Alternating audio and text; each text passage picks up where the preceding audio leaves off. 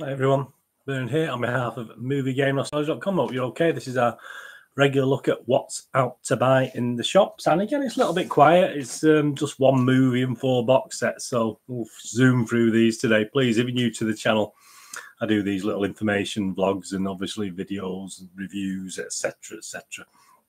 So please, if you're new to the channel, please push the old subscribe button. That'd be great. Push the bell notification so you know these little specials and information vlogs are coming out. And please, thumbs ups are always nice. Always nice to appreciate. Nice to know. I mean, you get a number of views, obviously, but it's always nice to get a thumbs up, isn't it? It just takes you a split second. Anyway, let's have a look at what's out. The one film out today, it's got 2 titles, though. You may know it depending on what territory you're in.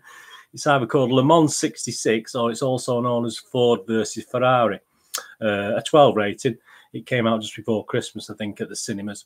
$9.99 DVD, $14.99 Blu-ray, and $24.99 on 4K. That's currently in the UK. Please check where you are for the prices. 2 hours and 32 minutes. So it's a long one, an action biographical drama. And it's based on a true story of an eccentric, determined team of American engineers and designers led by automotive visionary Carroll Shelby and his British driver Ken Miles are dispatched by Henry Ford II with the mission of building from scratch an entirely new race car with the potential to finally defeat the perennially dominant Ferrari at the 1966 Le Mans World Championships. Stars, well, of course, Matt Damon, Christian Bale, John Bernthal. Bernthal, yeah, if you pronounce that right. My apologies, John. Any good? Well, yeah, I mean, it did okay, actually. It did have a 98 million budget, so quite a lot of money spent on it, but it did get back 226 million at the box office.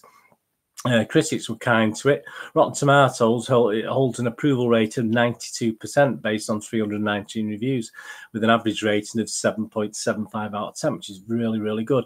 The website's critical consensus reads, Ford versus Ferrari delivers all the polished auto action audiences will expect and balances it with enough gripping human drama to satisfy non-racing enthusiasts. There you go. Metacritic, yeah, they quite liked it as well. The Metascore rating assigned the film an average of 8.1 out of 10 based on 47 critics.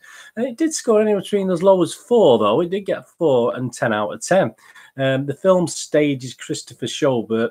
This was a sort of a popular view, 8.3 out of 10. He said, Ford versus Ferrari is an easy film to scoff at. There is nothing new here, and there is no debating that fact. Instead, we have a compelling story told in simple, intelligent fashion. It deserves a spot on the list of great racing dramas and the list of the year's most entertaining dramas. So, I mean, all the critics were quite agreed. What about the public? What about the people who went and paid the money at the cinema? Well, yeah, again, did very well. Internet Movie Database, it's got an 8.1 out of 10 rating. MGM rating, well, my little summary for this one. Accents apart, there's some dodgy accents in this. It was well acted and superbly shot, and the 2.5 hours did pass very quickly. Very much to entertain you. So yeah, I did give it a 7.5 out of 10, which, if you know my scores, is pretty much almost a 10 as far as my rates are concerned.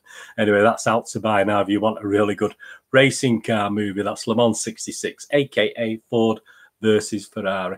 And the 4 box sets on TV, we'll go through these. Inside Number 9, absolutely fantastic series. Series 5, 15 rating, that's out to buy. $14.99. It's a comedy, as you know, a black, dark comedy, drama, horror. There's always 6 episodes. Steve Pemberton and Reece Shearsmith present a 5th anthology of films with their style of dark horror humour. From nighttime to halftime, from the magic of Christmas to the mysteries of magic into the minds of monsters. And in this series, this series 5, we've started alongside Pemberton and Reece Shearsmith, is a wealth of talent, obviously, as you'd expect, including Stephanie Cole from Doc Martin, Jenna Coleman, obviously Victorian, Doctor Who, Cardiff Kerwin from Mary Queen of Scots, David Morris at the other Boleyn Girl, etc., etc., Ralph Riddle, the Royal Family, etc., Fiona Whitehead, Dunkirk, Maxine Peake from Funny Cow, and loads of other stuff. Phil Davis, Poldark, and many, many more. Is it any good? Well, overall on IMDb, Internet Movie Database, is that the series, all series get about 8.5 out of 10. This one scores anywhere between 7.2 and 8.6 out of 10 per episode, so it's not too bad. And we do have Series 6 out in 2021. Yeah, I did enjoy it. Some episodes are better than others, but it's really good watch.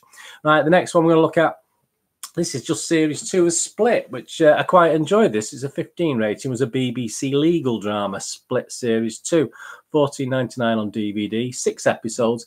And yes, it's about the Defoes, a family are back at newly merged law firm Noble, Hall and Defoe. And Hannah's latest case, the divorce of the UK's most powerful celebrity couple, is set to put Noble, Hale, Defoe on the map. As Hannah fights one of the most public cases of her career, she also fights a private battle to save her own marriage, following the devastating revelation of Nathan's betrayal.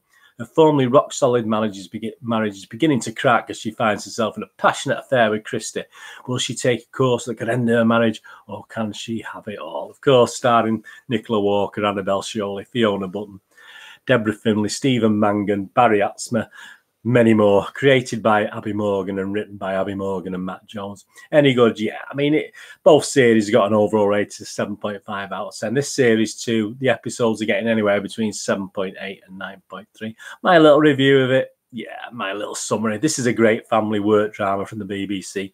Formulaic plots, but a really good watch and well acted with some good plots and subplots. Although the songs added, which seem to be norm these days to create a vibe or atmosphere, are not really needed.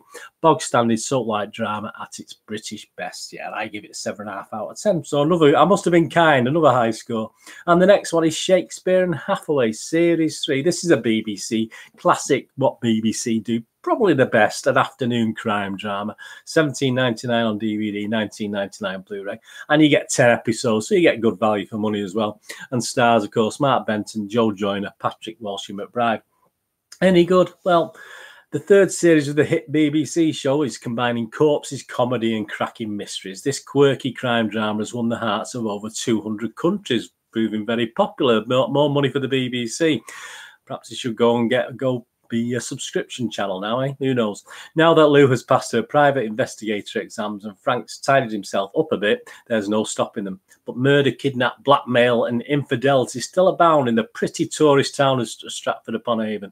An aging heavy metal star with a pact with the devil, a Shakespearean museum full of deadly secrets, a King Lear story set in a carpet warehouse. Welcome to the birthplace of Bard, where low-life criminals get caught up in deliciously high drama. Yeah, it is what the BBC do best. Afternoon crime drama, all good stuff. Overall, it's getting a 7.5 out of 10 rating, and the episodes score anywhere between 6.5 and 8.3 out of 10 for Series 3. And I've dipped in and out of this, and I do quite enjoy it when I watch the odd episode. And you don't have to watch it as a series. You can just dip in and out all the time. And the last one we're going to look at is one I haven't watched, actually. It was a Sky-based drama. Cobra Series 1 is now out to buy. $16.99 DVD, $22.99 Blu-ray. This is 7 episodes, and it's a political drama set in the heart of government during a crisis, well, British government, during a crisis that threatens to engulf the entire nation. Well, we're there now, aren't we? In times of national emergency, a team comprised of Britain's leading experts, crisis contingency planners, and the most senior politicians assemble under the name Cobra. I think they're in action at the moment, aren't they, sadly?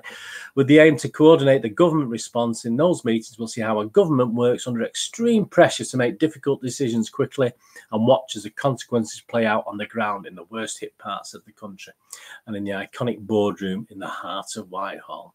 It's maybe a little bit dry. I'm sure it's a little bit better. It stars William Bale, Richard Dormer, and of course Robert Carlyle as well. Any good? Well, overall, the series has only got an Internet Movie Database rating of 5.8 out of 10, which isn't great. But the episodes do score 6.7 to 7.2, and they do plan a season 2 in 2021. So if Cobra is your thing, or you've heard of it, or you want to watch it and get it, that's out to buy. So that's today's offerings on stuff out. We've got on the film front, Le Mans 66, aka Ford versus Ferrari, $9.99, $14.99 and $24.99 on 4K. We've got Inside Number 9 Series 5, $14.99 on DVD only at the moment, of no other prices. Split Series 2 just on DVD again, no Blu-ray or 4K, $14.99. Shakespeare and Hathaway Series 3, $17.99 DVD and $19.99 Blu-ray. And Cobra Series 1, or Season 1, if it's Sky-based, I suppose, rather than series. The other 3 are obviously British-based things. Cobra Season 1, $16.99 DVD, $22.99 Blu-ray. Let me know if you won't buy any of these, or if you love these, or whatever you think of these things. I say they're all pretty. I say Cobra's the only thing I've not watched, so I can't judge, but everything else is very, very watchable. Anyway, please let me know in the comments below what you think. For all the latest movie, TV, drama, news, etc., please follow me on Twitter at nostalgia_movie. I try to follow everyone back on there. I'm on Bernthal on Facebook at Bernthal with links to movie game nostalgia.com, my little website for old rare DVDs, posters, and board games and posters from the 90s and 2000s. So if you can manage a couple of minutes on there, absolutely fantastic. Just have a look around. You don't have to buy anything. It's all footfall, isn't it, in analytics, which I haven't got a clue about, but I believe it's important. So if you can spend a few minutes just to have a wander around there, much appreciated. Please let me know. All links and stuff are all below. So there's loads of these videos and vlogs and specials and movie review specials, etc. out there. So please give me a watch if you're feeling a little bored or you're stuck at home, obviously. But what I want you all to do, as you know, is look after yourselves, look after your friends, look after your family, and keep an eye out for those that might be a little bit vulnerable that live nearby you as well. You know, let's look after each other in these hard times. Anyway, it's Bernthal saying thank you for watching. Hopefully, I'll see you all again very soon. And keep healthy, keep warm. See you all again. Thanks for watching. Bye bye.